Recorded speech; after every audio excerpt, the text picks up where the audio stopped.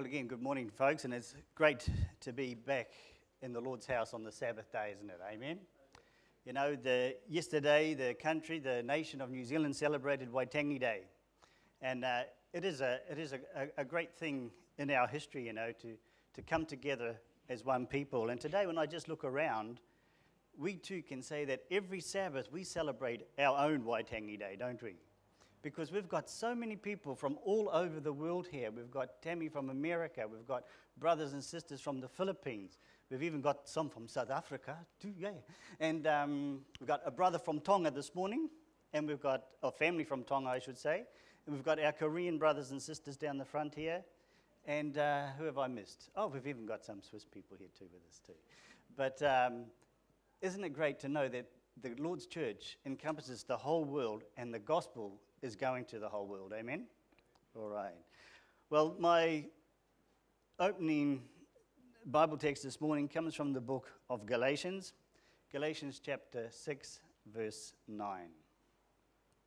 Just give you time to get there. Galatians chapter 6, verse 9.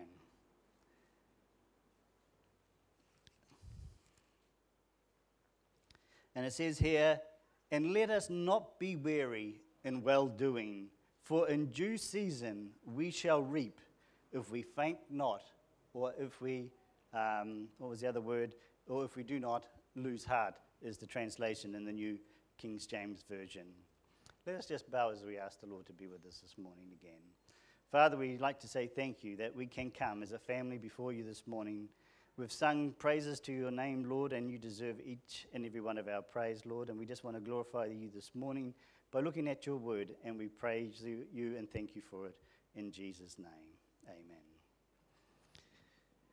Last year we asked the church to complete a survey that was recommended to us by Amazing Facts team member Pastor John Ross to adapt the Empowering Church program, which we did.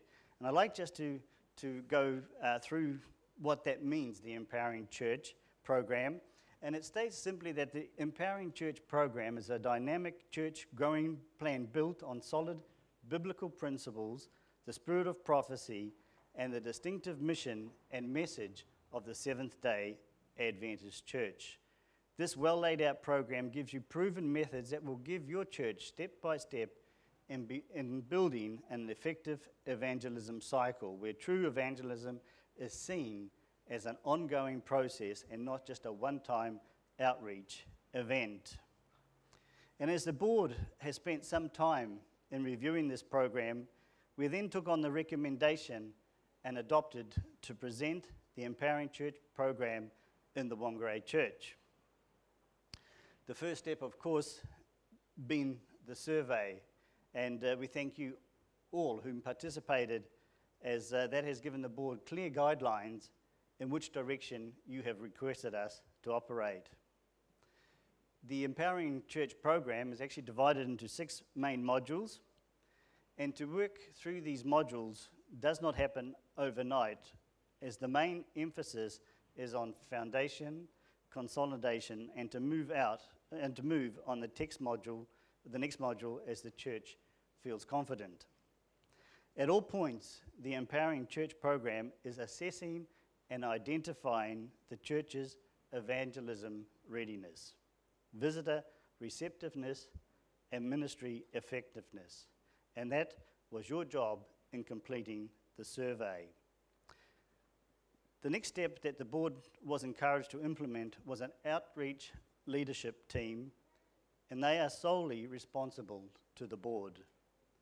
During the holidays, they have not been sleeping or holidaying completely. The outreach leadership team, which at present is 4 members, has met on 2 occasions, and as stated by you, have decided to work in these 4 sections, dividing them into 2 phases. Phase 1 consists of to raise awareness in the Whangarei community. So that's one of the main areas that we will be working in. And the second part of phase 1 is to prepare members to give Bible studies. Remembering this is everything that you've told us you want to do, okay? Now, phase 1 will be looked after by a certain team, and then when we go down to phase 2, you'll see there's another one here, which simply means to provide opportunities to build positive relationship with non-members and to meet the needs of visitors to the church. You might say, well, they're pretty basic steps that we want to look at, but they're necessary because you've marked them, you've ticked them, right? And these are the areas that we want to work in. This team, the outreach team, has also approached other members to assist them in these areas where we feel that the persons are competent and have already shown their readiness in these areas. Now, you would have noticed in your bulletin also that the church has planned or called for a picnic lunch in the park, in Mere Park, on Sabbath, the 21st of March.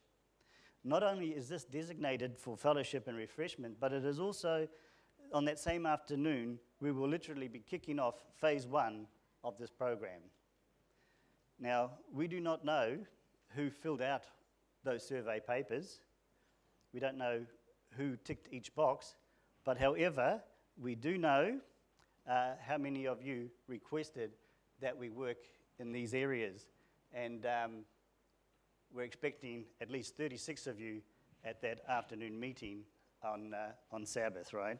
So that'll be happening on Sabbath, the 21st of March. Now, outside the building stands this impressive sign. Everyone's seen that sign, haven't they? Oh, yeah, some people have seen it. Oh, that's good. And it is an impressive sign, and it's been standing outside, how long, Bill? 2 years now, is it? Yeah, and I thank Bill too, because he was the man who helped organise this, and it is a neat sign, isn't it? Amen? Okay, but what's it telling people? You know, someone walks along the road there, and they stop at our sign, and I've seen them do it as I've been, working around the church here, and they look at it, and they think, well, yeah, here we have the Whangarei Seventh-day Adventist Church. So this is where this group of people meet, right? They meet here. And, oh, yeah, they've got a logo up there with a cross, and I think that's a Bible and a flame. Yeah, that must be the Holy Spirit, and I think they believe on the Bible. Yeah, that's great. What else is on? Oh, yeah, look, they even invite you to worship with them. So that's pretty neat, isn't it? They invite you to worship with them. But hang on, they got on Saturday. I think they got that wrong, didn't they? They want you to come on Saturday to church because they have a Bible study and they have a worship service. It's either they got the day wrong or someone couldn't spell Sunday. Yeah, oh, that's a pretty nice sign, isn't it? Yeah. Oh, hang on. There's something else here. Oh, I could get to know them if I go and visit their website. That's a good idea, eh? I've got a computer at home. I could go and check them out. Yeah, what is it again? I've got something here. Whangarei Adventist. Oh, hang on, there's a dot there. Yeah, right. Oh, there's a phone number too. Phone number. I hope it's the right number. I think I'll give them a ring. But that's the sign, isn't it? And that tells us what we're all about, right? Does it really tell people what we're all about? I don't know. I've banged my head on that sign a couple of times. It's pretty hard. I don't know if the people inside are pretty hard. But no, it does tell people a little bit about who we are, don't we? Especially if they go to our website. It's all listed there, right? But still, there's something missing. And somebody says Saturday. Oh, Saturday. Yeah, well, I've got rugby, soccer, basketball. Yeah, maybe horse racing. Yeah, I don't know. I've got to check them out. But the sign does not tell them what type of relationship they can have with Jesus Christ. Amen? Doesn't tell them either what type of a relationship that we have with one another and with our God. And that's why now it is really time to put a face to our sign. Okay? It's time to let people know who we are. We are normal people. And that's who we are, right? I know there's a lot more of us, but those are the only photos I could find. Okay, and that doesn't mean that's the uniform we wear all the time either. And we're not trying to introduce a new fashion by wearing yellow scarves. But it's time for us to show our face. It's time for us to put a face behind the sign. In other words, it is simply time for us to go out into the community. It is time for us to raise awareness of the church in the Whangarei community. It's time for us to roll up our sleeves. It is time for us to rub shoulders with others.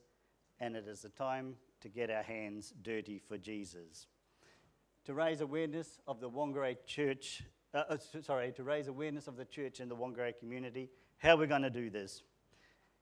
You may have ideas that you want to share, and that's why we're coming together on Sabbath, the 21st of March.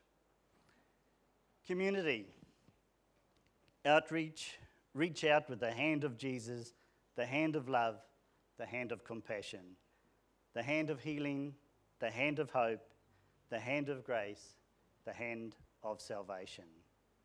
It is with our hands that we work, but it is Jesus' hands that we are clothed with. His strength becomes ours as we call on him through the power of the Holy Spirit to equip us for the work ahead. You filled out the survey, but we're not going to send you out one by one. We're going to do it together, not alone. Because as I looked and prepared this slide, I chose this one with the flowers because when we go out as a community, we're going to be working among people. Some are delicate like these flowers, others are a bit hardened, they might be more like weeds out there, but every person out there is a child of God. And that's why we want to go out into the community to show them our faces, that we love them and that we care. In the word community, we have a foundational word tied up with it, and it's called unity. United in purpose and united in goal. Without this unity, it is to no avail to work together for Jesus. We have to pull together and unite in prayer and in giving a hand. We can still work individually, but we are all still united in prayer and through the Holy Spirit. This is to be a team effort, and the team is the body, the Church of God. It is our name that is outside on that sign, not Gary's, not Lynn's, not Grant's, not Jim's. It is our name, your name and my name as Seventh-day Adventist believing Christians. And we are not only a name, are we? We are a remnant movement that has the everlasting gospel to share with our community here in Whangarei, no matter what or what they don't profess. And when I use the word empowering, when we're going to empower you to help take the gospel into the community of Whangarei.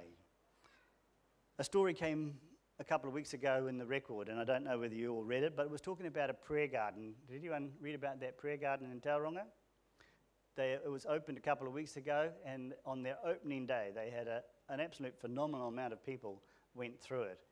And really positive comments came back from people who walked through this garden. And many people spent hours in this garden meditating, praying, and just feeling at peace in this prayer garden.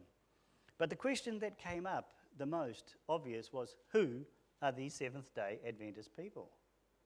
Who are these Seventh-day Adventist people? And that's why it's important for us to put a face on our sign and go out into the community so that people know who the Seventh-day Adventist Church is and what a message we have.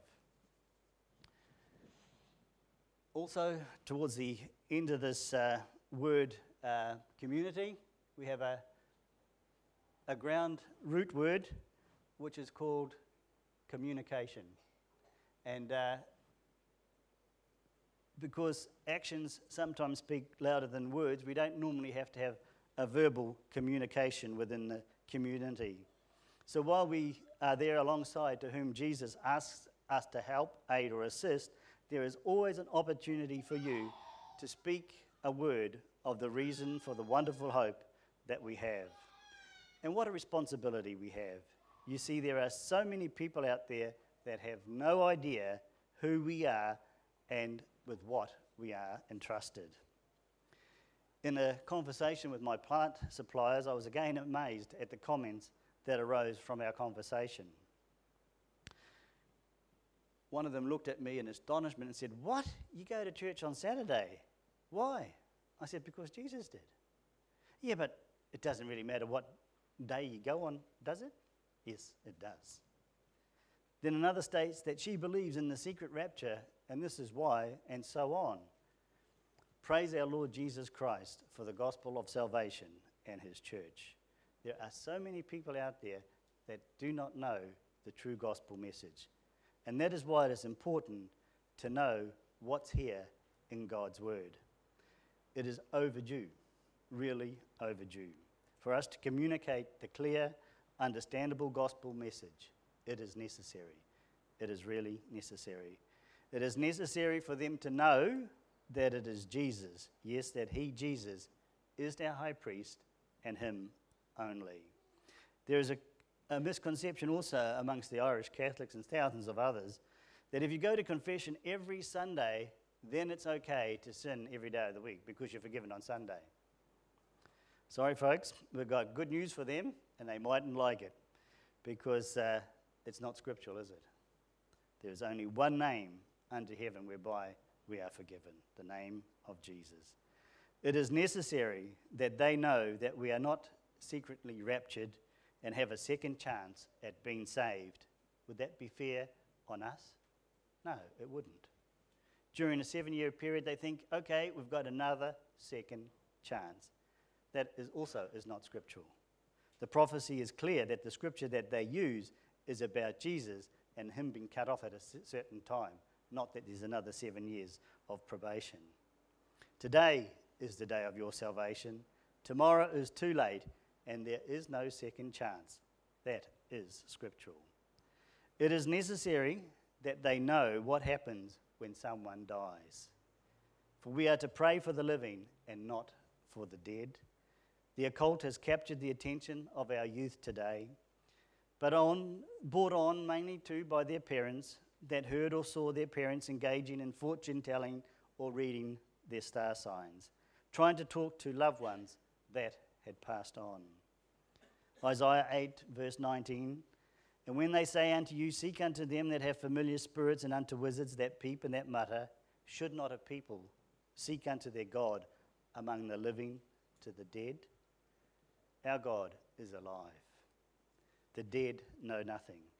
It is necessary that they know that Jesus will raise those whom accepted him when he comes again, and that we too, who are alive, will be caught up to meet him in the air.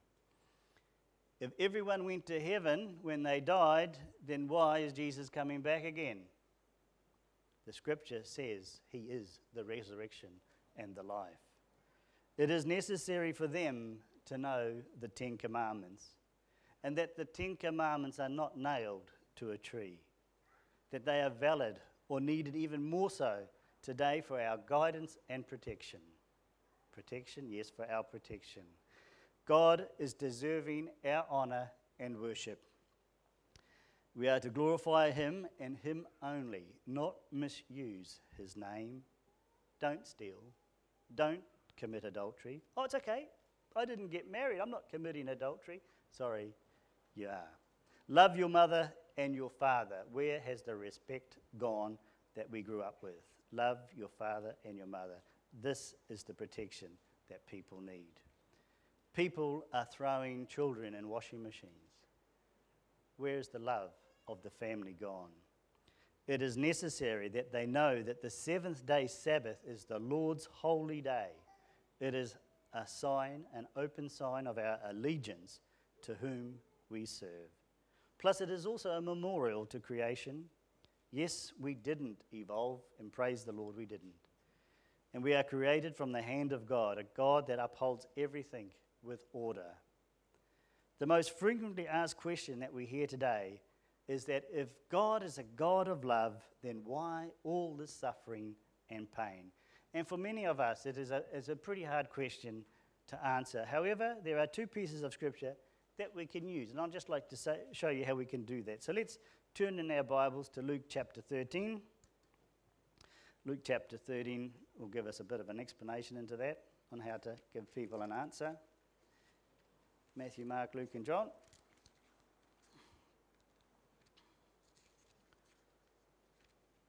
Luke chapter 13, and we'll start at verse 10.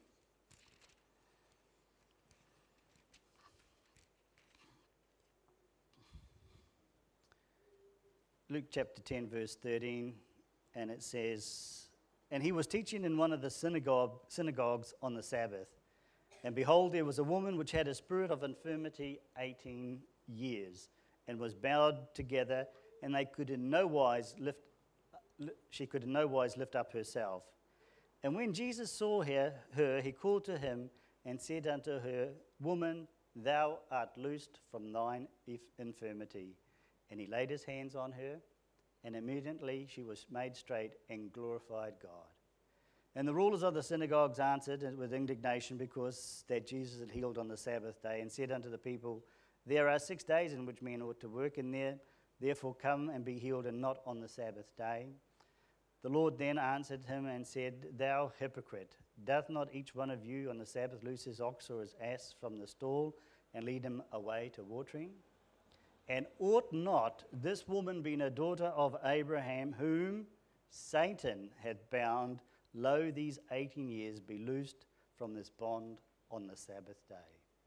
A simple answer tucked away there in verse 16. Why was this woman 18 years in an affirmative state, suffering from infirmity, I mean? It was because Satan had bound her. That's why we have the problems that we do in the world today. Let's just also go to Matthew chapter 13. Matthew chapter 13. Easy ones to remember because they both start with the same numbers for the chapter. Matthew chapter 13, verses 24 to 29. And this is another parable put forth by Jesus, and he said to them, The king of heaven is likened unto a man which sowed good seed in his field. But while men slept, his enemy came and sowed tares among the wheat and went his way.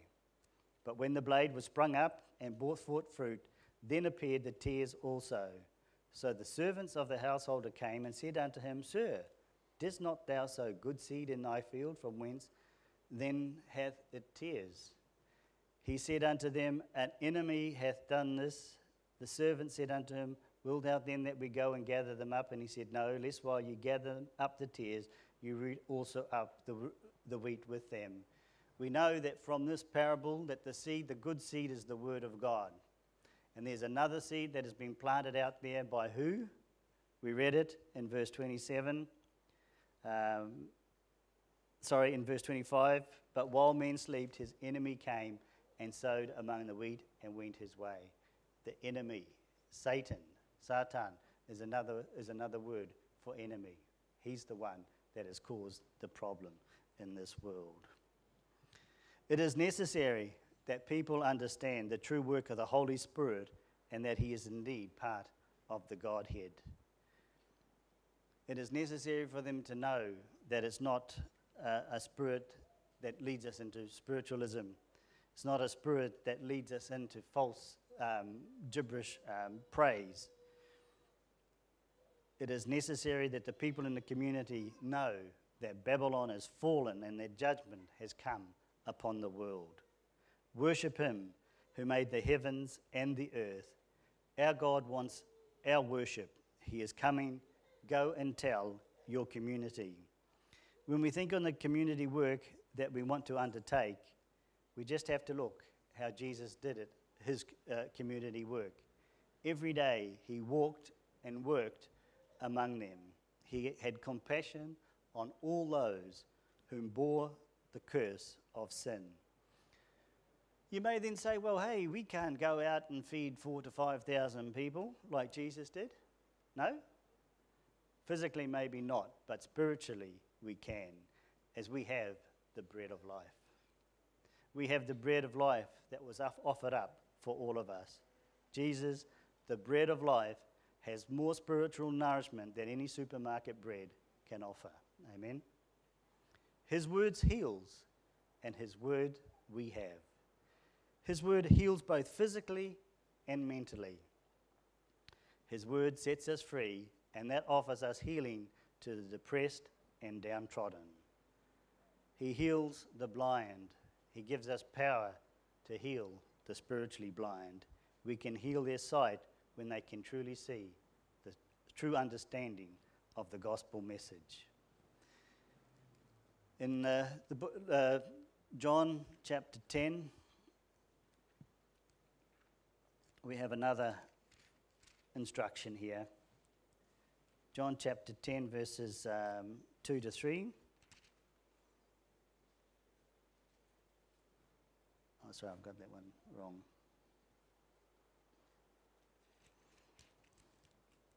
I've noted it down in the wrong column, but that's okay. That's okay, because it says, and I'll just refer to it, refer to the other text. Some of you might know where it is. It says, the harvest truly is great, but the laborers are few. The harvest is great, but the laborers are few. So it is time for us to go and become laborers in our community.